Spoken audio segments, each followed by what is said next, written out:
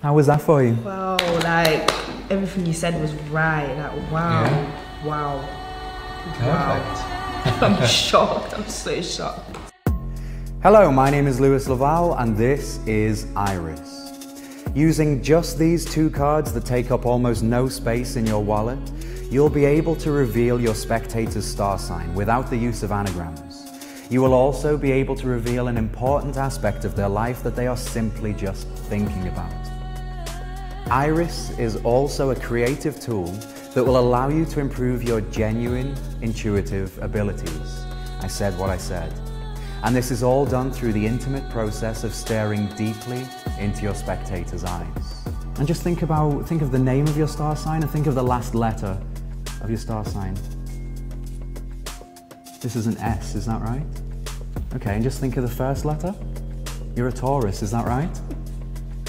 Yeah. Okay. So you're familiar with palm reading, the belief and the idea that the lines and marks in the palm of your hand can tell you all kinds of things about your life. Well, what a lot of people don't know is that you can do the same with your eyes, in particular your iris. It's said that the lines, marks and patterns in your iris can tell you more about your life and your personality than any lines in your hand ever could. Okay, so be honest with me, are you thinking of spirituality? Yeah. Is that what you were thinking of, spirituality? People joke with you telling you how stubborn you are, is that right? Yes. Yeah. Oh my days. That's a positive trait though, it's a good thing. Yeah. Wow. Oh my gosh. And you've heard the saying, the eyes are the windows to the soul. And with your permission, I would like to look into yours.